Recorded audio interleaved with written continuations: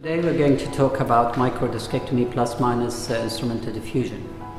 The indication usually for this procedure is lumbar disc prolapse, which is causing pressure either on the cauda equina or on one of the nerve roots going down to the lower extremities, causing the leg pain or what is known as sciatica.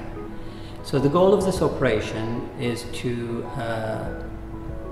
by minimally invasive way, remove that fragment of the cartilage or disc which is compressing the nerve root or the cauda equina. Microdiscectomy is a procedure done by a minimally invasive technique. Incision is about 2 to 3 centimeters.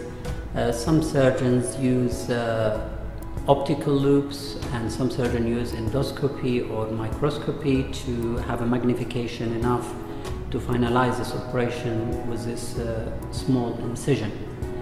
I personally use my own eyes, but some surgeons would prefer to use endoscopy. I mean, all of these methods are really the same.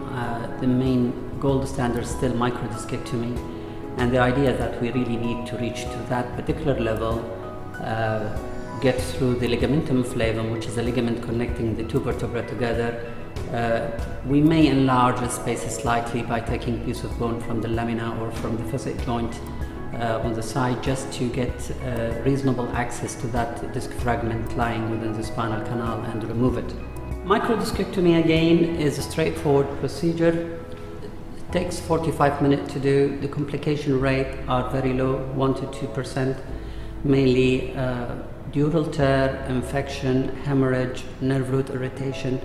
But most of this complication is usually recoverable, and I don't think the patient should worry and not to consider the surgery because of that low risk of complication.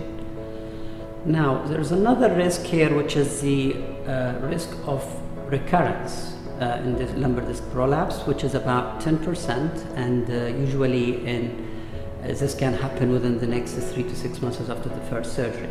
And for that particular reason, fusion of the lumbar spine with instrumentation give an advantage of reducing that recurrence rate to virtually zero. But again, do we have to really do instrumented diffusion on everybody for that simple risk? I don't think this is justified.